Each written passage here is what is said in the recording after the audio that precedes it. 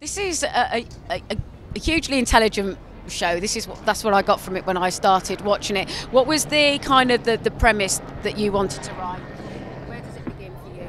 I think the premise was, how do we get inside of different people's heads, and how do we get different people inside of different people's heads, and how do we expose the private worlds that we live in, but also talk about this world that we live in a way that feels relevant and now, but also talks about feelings that we've all felt kind of along the way, always.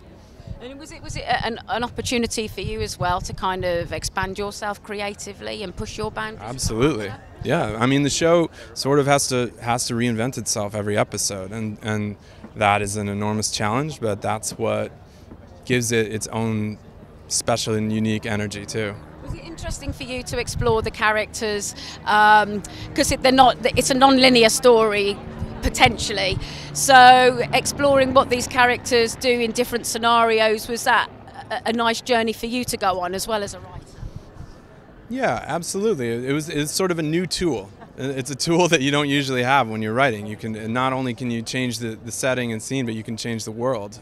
But you're still telling the same emotional story for two characters and their relationship. And when you were writing Cary, always had the same actors in mind for this. So did you write with these actors in mind as well? Oh yeah, I knew. Well, these two. I mean, we added the rest of the cast. I always knew it was going to be Emma and Jonah, and that just gave me tremendous confidence going forward that we could probably get away with anything, and they were going to be able to do it.